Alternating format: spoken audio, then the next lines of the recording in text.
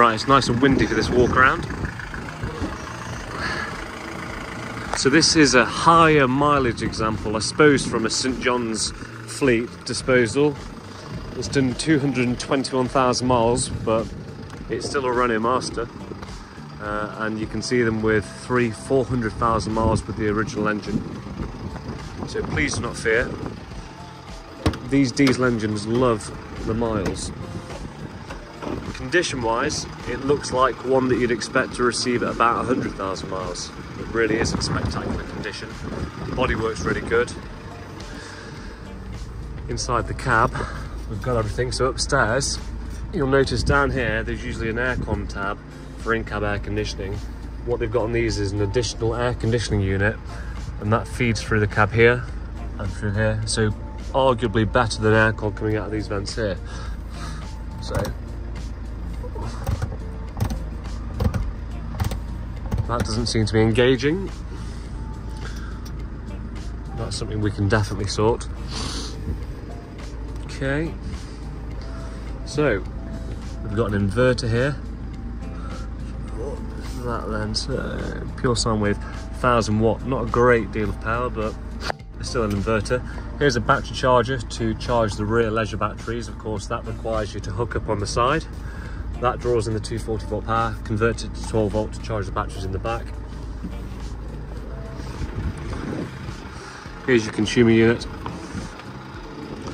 So there's no side step on this particular vehicle. You can just hear I've got the 90s running, blowing out warm. That's controlled by this dial here and isolated by this dial here. Now I'm wondering if the air conditioning isn't working because the heat is on and the aircon button isn't selected. So I'm just going to go ahead and press that, and then I'm going to come through this little window here if I can, if you'll let me. Usually it does work. Right, no such thing as a shortcut. So now I've got that selected, it's blowing. You hear that? Told you we could get that sorted. Right. That's how sophisticated these vehicles are. In fact, in the older Papworths, the one that's just behind there, they're that sophisticated that if the door is open in the back, the air conditioning will not work. So if the side door's open, the aircon won't work. Not in this case. So you've got some 240 volt outlets there. The batteries I was on about is kindly labelled auxiliary batteries. That's there. More than likely will require replacing, by the way. That's the sort of thing you expect on these ambulances. Traditionally, when I find them, the batteries aren't serviceable. And for a camper conversion, you want to get fresh leisure batteries in there anyway. 10 minutes of talking there because my phone memory ran out once again. So I think I was discussing batteries and saying that it will want replacing, and virtually all of the vehicles you get off the services, they want changing because you want a battery you can rely on when you're out exploring the world. So I think after I did that, I was talking about the ramp here, which is already in now. At the start of the video it was out, but there you have it. So press the out button, comes out. And of course, if we just check here, the air suspension is up. So I just set this up like so. Press the button over here. Suspension down. Just notice that gracefully dropping to the floor.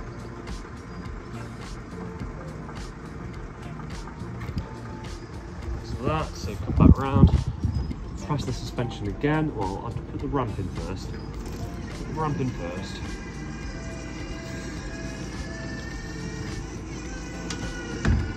And then press the suspension button back up. You'll hear the compressor kicking in. And just like that, it's back up in the air. Also has a winch. Did try it on the controller a minute ago during the original video that was lost, and that doesn't seem to be doing anything. But once again, usually the custom base that we get, take them out. Wondering what I haven't said. So you've also got air conditioning here at the back. That blows out here. Quite a nice skylight actually. As you can see here, you can see the Rockwool insulation. By the way, it's nice and dry. And what would usually be here is some lights, but when we receive the vehicle, they had been removed. So there's the feed in for the lights, and they're controlled by these buttons here. So what can you do? Well, we can put some traditional ambulance lights in if that's what you wanted, but we have left them blank because a lot of our customer base tend to put new lights in, so they usually get rid of the old ambulance looking ones, which I'll just demonstrate to you.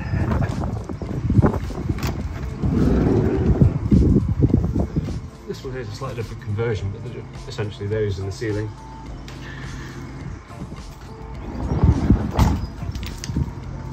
Yeah, so give us some feedback on that. What would you like? As I say, the bodywork is really good. There's a slight bit of damage on the near side. Just quite heavy that. You can see quite a lot of that set on these vans.